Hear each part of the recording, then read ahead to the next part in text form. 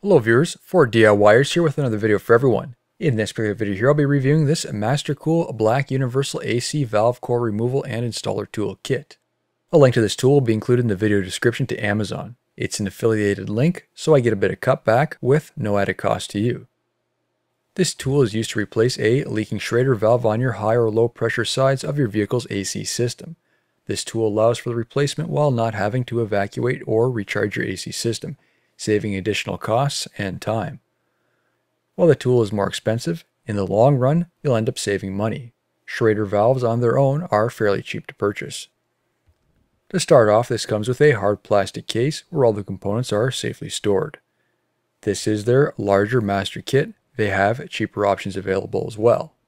This kit includes the R134A high side 16mm connector and low side 13mm connector, 1/4 inch FL swivel connector, standard valve core shaft, GM large bore valve core shaft, JRA R134A valve core shaft, Eaton R134A low side valve core shaft and high side valve core shaft, adapter 1/4 inch male to 3/16 female high side for GM and Ford, and adapter 1/4 inch male by 1/8 inch female high side Ford. For the video demonstration, I'll be using a 2001 Toyota Tacoma. This is a professional tool, and from what I've found, it's only available from Mastercool.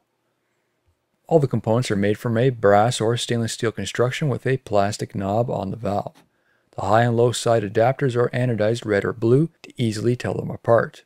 Everything you can feel is of high quality, and any O-rings are easily replaceable if worn.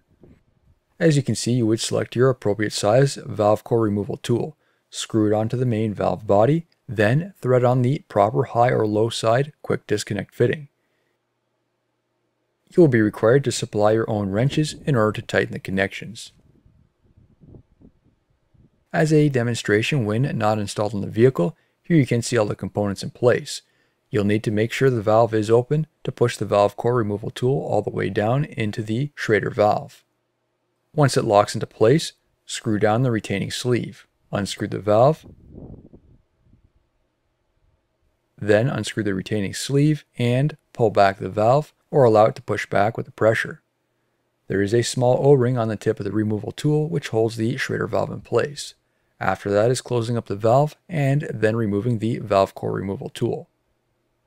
Once it's been removed, you can then replace the old Schrader valve with a new one, then screw the tool back onto the valve body, open the valve, push in the new Schrader valve, and finally screw it into place.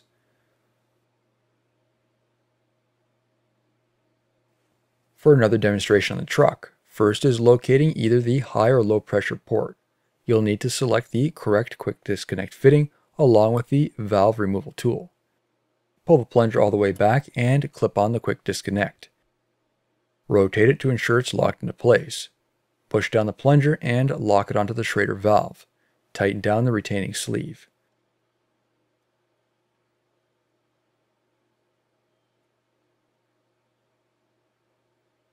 While holding onto the sleeve retainer, then loosen and remove the Schrader valve. Remove the retaining sleeve and allow the plunger to fully push out.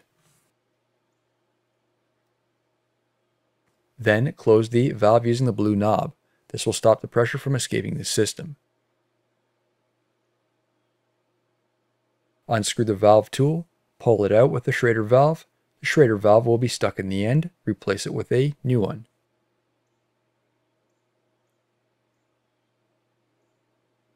Reinstall the removal tool.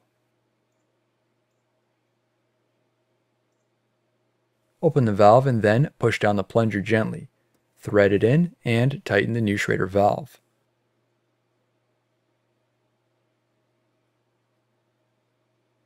Once tightened, pull the quick disconnect to remove the tool. The valve is finally replaced and minimal refrigerant has been lost in the system. This is a very common area for an AC system to leak. I do have a full in-depth tutorial on how to use this tool along with how to check your AC system for leaks. Overall, I would say this is a very well-made tool, and if you are working on AC systems constantly, then this is a must-have for your toolbox. Have you purchased this tool? Please be sure to share your experiences in the comments below. New videos are released every week on my channel. Be sure to hit that like button, it's a huge help to me. And if you're not a subscriber, be sure to hit that subscribe button. Thank you for watching.